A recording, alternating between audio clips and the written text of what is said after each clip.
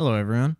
Today I'm going to show you how to take a external synth or drum machine, route it into the Spectralis, and have the Spectralis modulate it, basically use the Spectralis as a sound or sound effect machine, using it just sort of as a way to create new interesting ideas for what you have.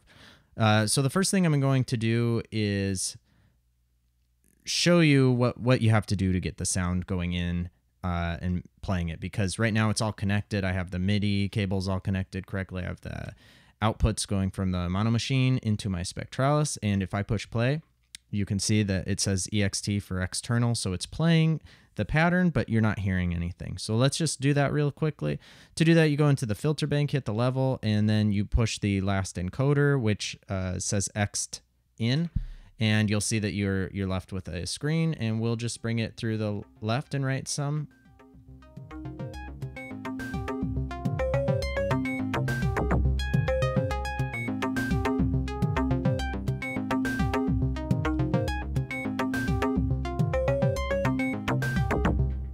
Okay, and that's my original sound. It shouldn't be colored in any sort of way, because it is just going right directly out, basically in and then out. So now let's listen to it going through the multi-mode filter. I'll set the volume, or the volume that the input will be going into the filter to 220. That's just so it's not completely going to oversaturate when it goes in there. I'm not quite sure what the best volume is for that, but it works out okay here. So if I push play, now you don't hear anything because the sum is not going through. So we need to actually bring the filter out. Right now, nothing's being triggered, so you're not going to hear it.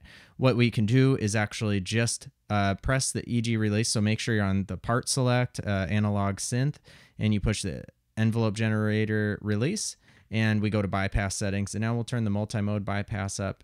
And if you're using the kind of default patterns that I have, which I'm guessing you are, because I'm still using these 10 years later after getting my first Spectralis. So what you have to do is you push the cutoff button or encoder, and it will take you to the menu, and we need to go to page 6, and we turn the bus volume up. So now you'll actually hear it going. And we've got 3 different filters, so I'll just kind of play through them a bit. I have to be a little careful because I don't want the resonance to go up too high and kind of screech. So I'm going to start with the low pass, open it up all the way, close the resonance, and push play.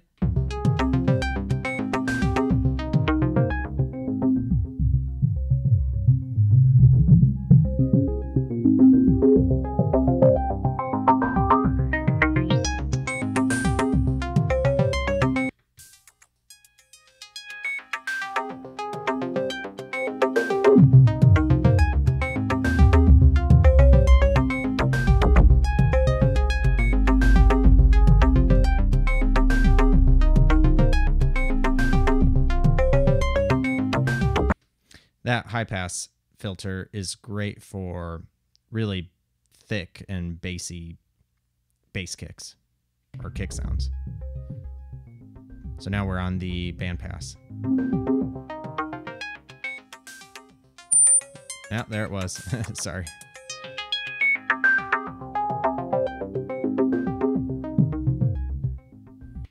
Okay, so I'm going to just bring it back through the low pass filter.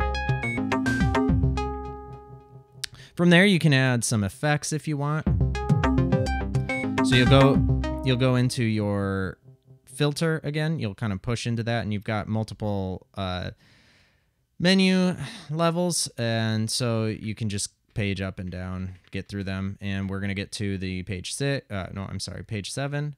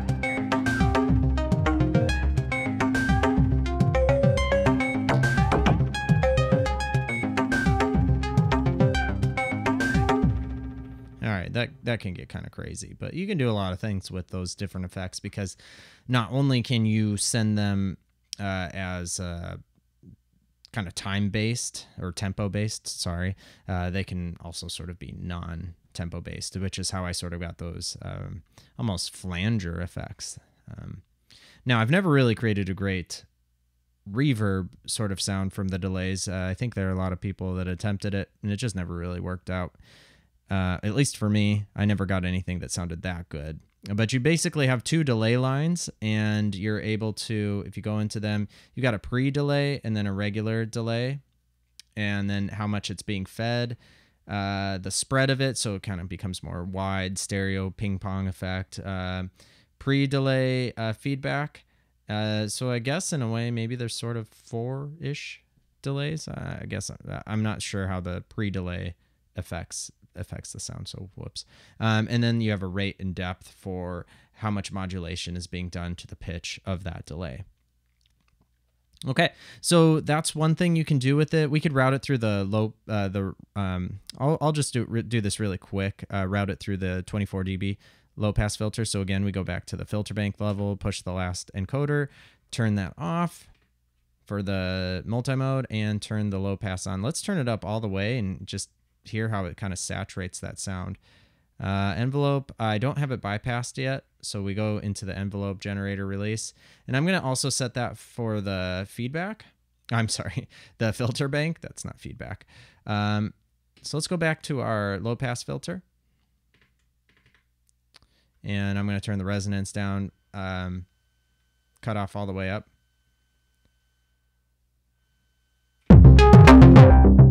Well, that was kind of loud, but here we can turn that down.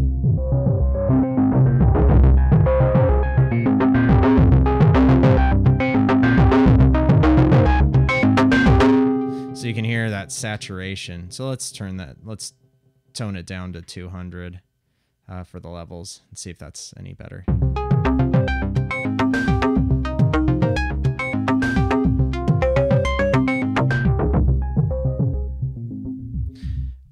One thing you should do if you haven't done it is there's a mod you can do on one of the boards on the inside, which actually opens up the low pass filter more. I do that with these, and it's fairly simple.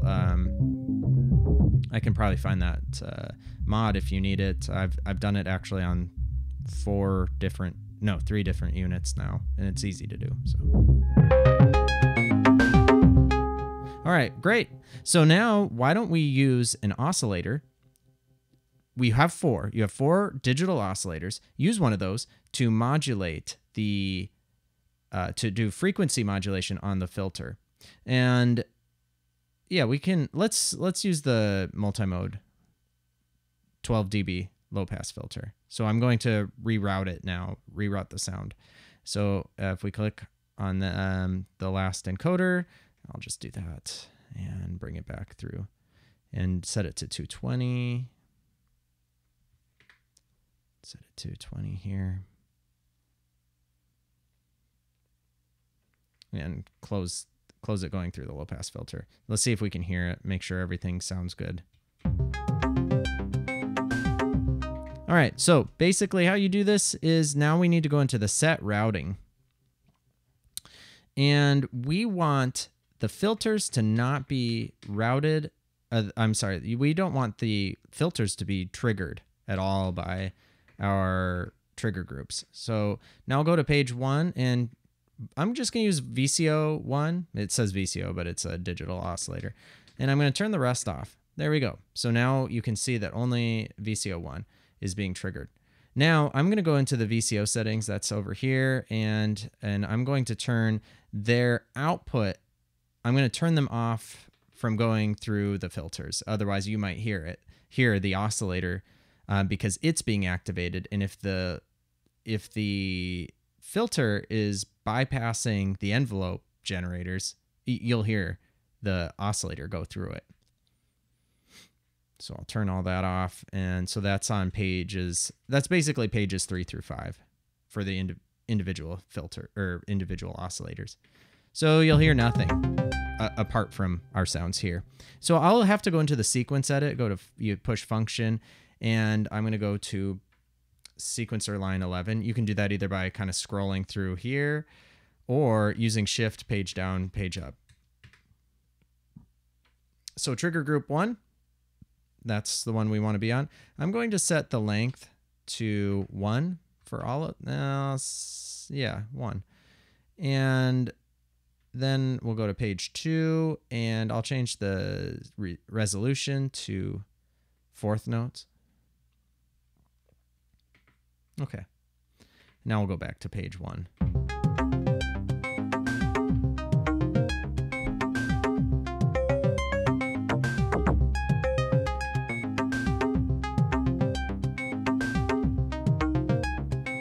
And you might be wondering, why aren't we hearing anything? Well, it's because I haven't actually turned on the frequency modulation for that oscillator. So the oscillator is activating but going nowhere because it has no output.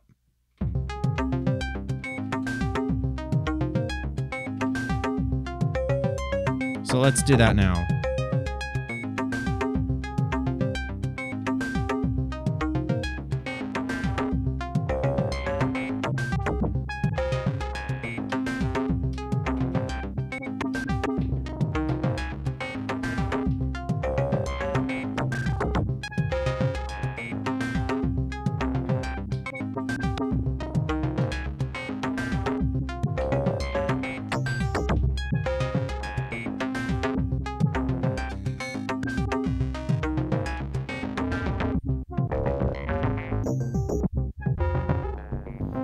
And you can hear that this is tempo synced as well, because these steps are occurring obviously at the same beat as the external gear. So everything's kind of happening on the tempo, on the beat.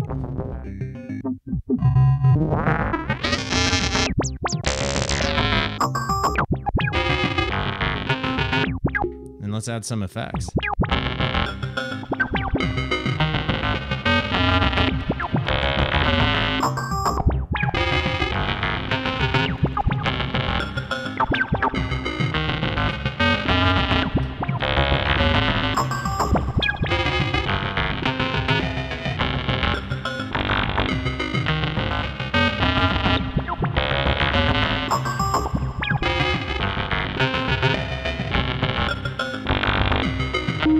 We can change how the steps are being activated. Right now, it's just kind of the direction is forward, so it's just kind of going like that and starting over.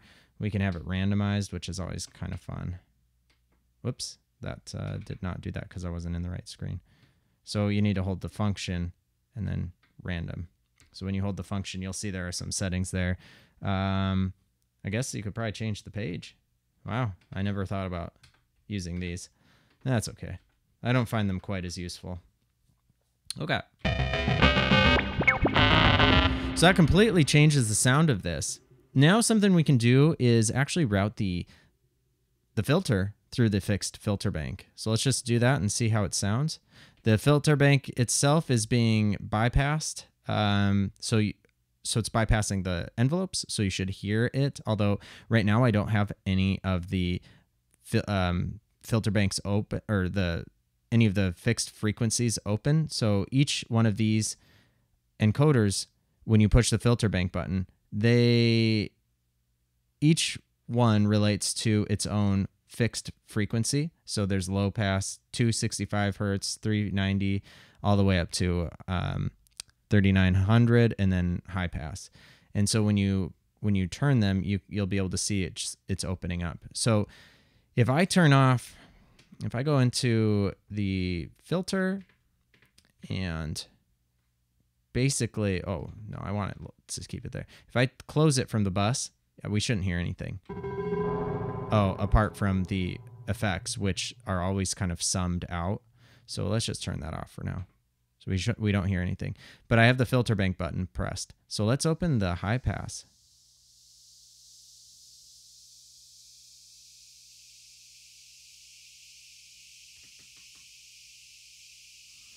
Okay, so right now all you're hearing is noise. So I'll have to go back and figure out why that is. So if we go into the VCO,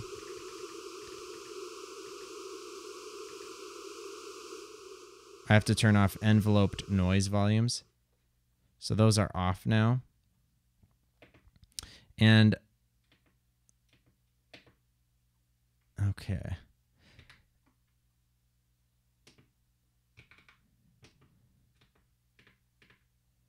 Yeah. So I forgot to turn if you go to this filter, I forgot to turn on the output to the filter bank. So that will affect everything. I turned off the bus, but I didn't turn on the filter bank. So you can hear I even make mistakes. All right, so whoops. Let's go back to the filter bank. And let's close everything again so we know what we're working with, because I'd kind of started opening things not knowing why I was hearing just noise. But I resolved that. So let's turn up the low pass. So that's a bit much. So we'll just open the high pass. So only one kind of set of frequencies. And these are all kind of the upper range, upper bands coming through. And otherwise 3900. Kind of hard to hear. But let's go into actually the filter bank settings. So if we push the button right underneath the level, you'll see we've got the Q. So I'll turn that down. And then I forget what FBFS stands for. Sorry. Okay. So I'm just opening up the different bands.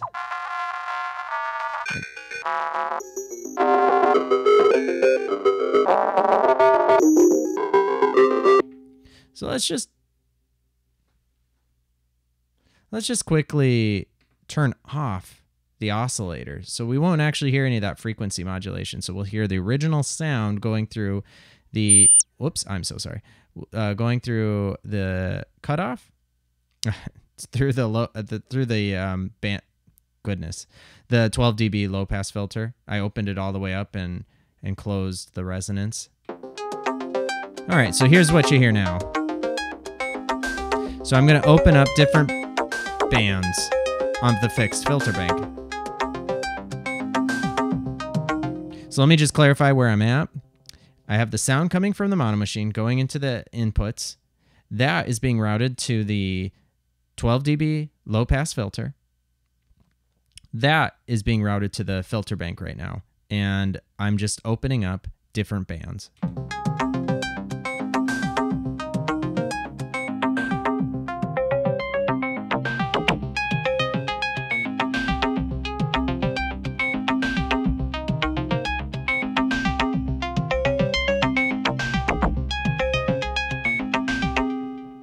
Now, one thing we can do is actually sequence each fixed filter bank. Each filter bank, what would you call it? So their bands to be opened at specific intervals through a sequence. So let's just close all of these. So here, I'll play it and we can hear it just going away.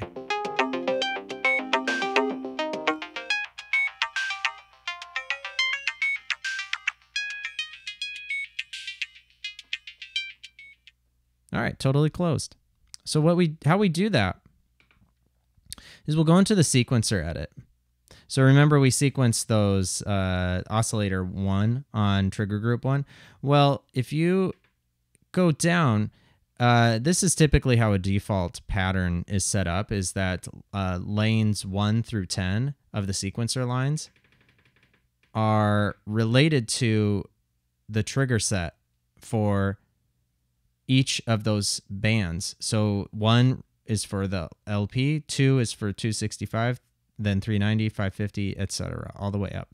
So now our sequence is still running. You can't hear anything because the sound is going through that filter and coming through the fixed filter bank, but the fixed filter bank is completely closed. So let's start adding some steps on lanes 1 through 10 and see how it sounds. Now you have different types of basically envelopes for each, like a step envelope.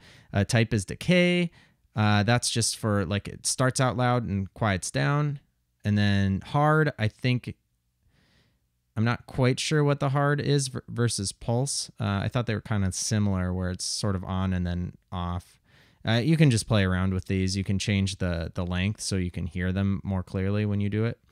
Then there's soft and attack. So normally I use the decay here, and we'll change the length. Depends, and we can change the depth, kind of how open it will be. So let's just start.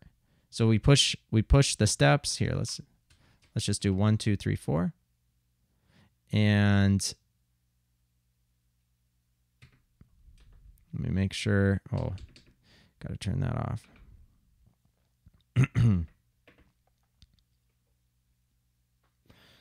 So I guess I would have thought I'd be hearing something with that, but oh, the depth. There we go. I guess the depth was set to 0. I don't know why that was, but it was. So the depth was set to 0, so I might have to play around with that with the other sequencer lines. But you can hear it for just that frequency.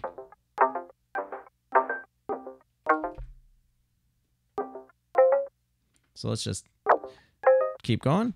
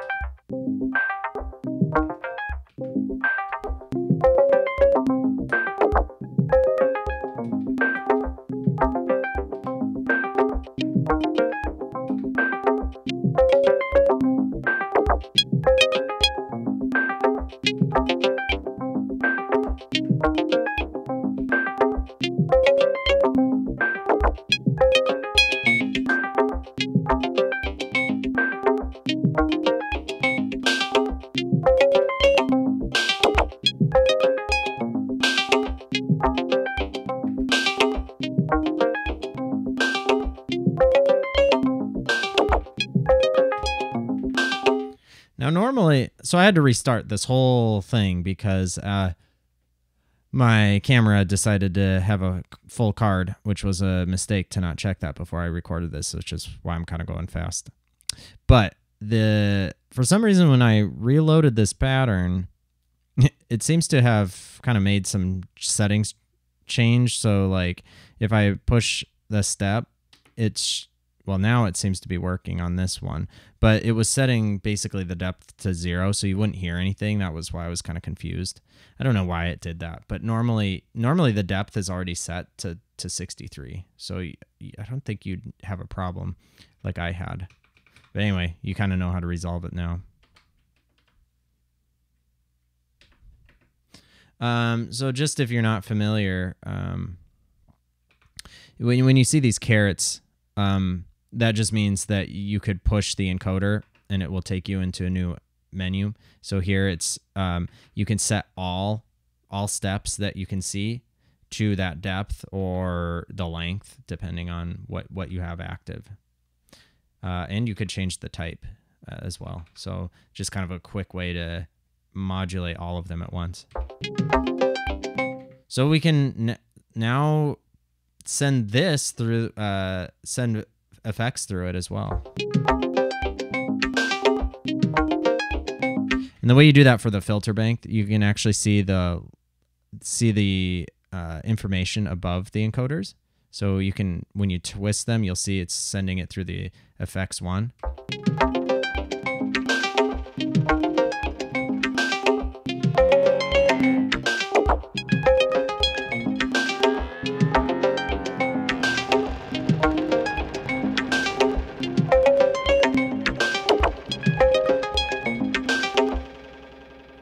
And now we can turn on oscillator 1 again, see how this sounds.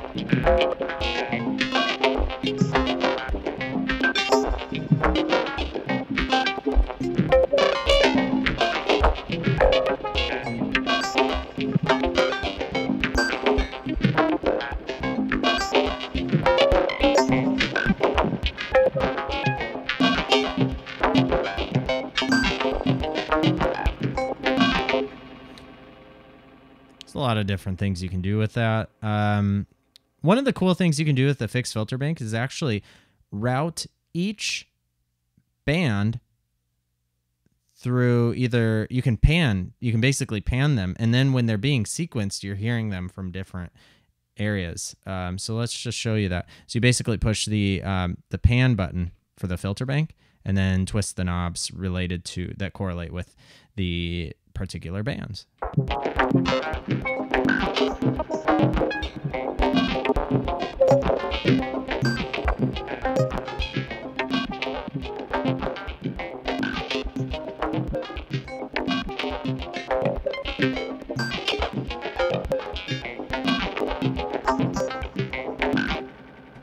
So yeah, it sounds completely different than what we started with. Maybe it doesn't sound good, but you know, you can do whatever you want with it. And right now we could also now route this through the 24 dB low pass filter. So how you would do that? So basically, we have to make sure that our multi-mode is just going through into the fixed filter bank, which it is. Now we push the level, and we are going to turn the bus level. So you have to just bring the level down. Now route it through the low pass filter. So I'm going to close the low pass filter. Let's see, make sure we don't hear anything. Oh yeah, we hear the effects. Yes, thank you, effects. We know you're there. Okay, now we don't hear anything. So let's open up the low pass.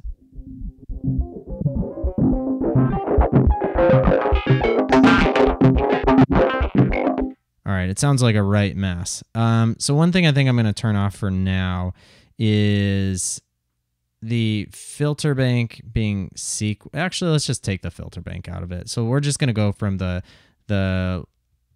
multi-mode filter through to the so we'll close it out from going to the filter bank and send it out to the low pass filter.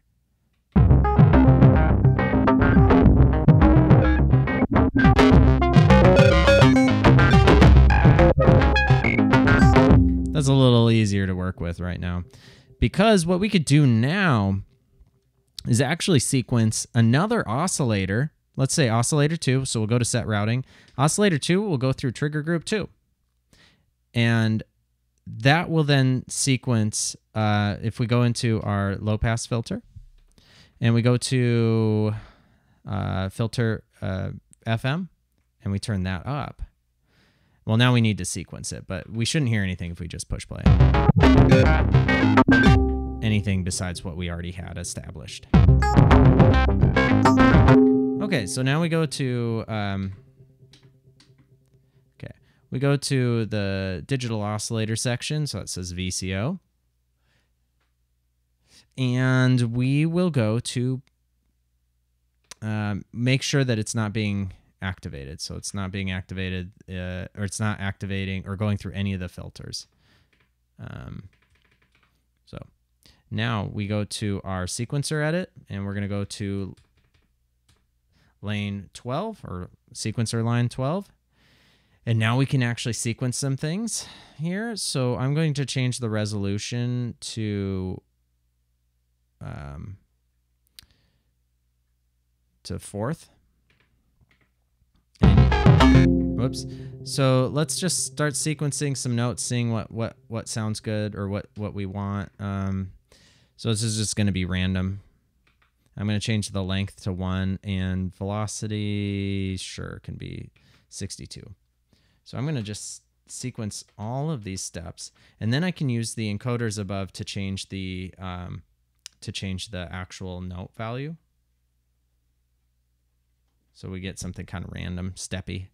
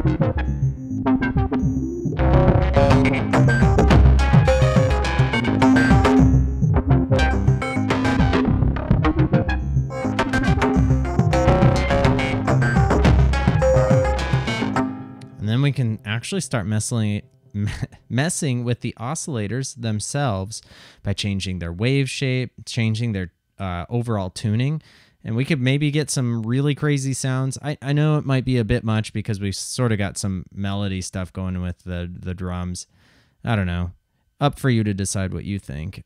So let's try that. Let's start messing with the oscillators, oscillator 1 and 2. So oscillator 1 was modulating the frequency modulation of the multimode, and then oscillator 2 was modulating the 24 dB low pass.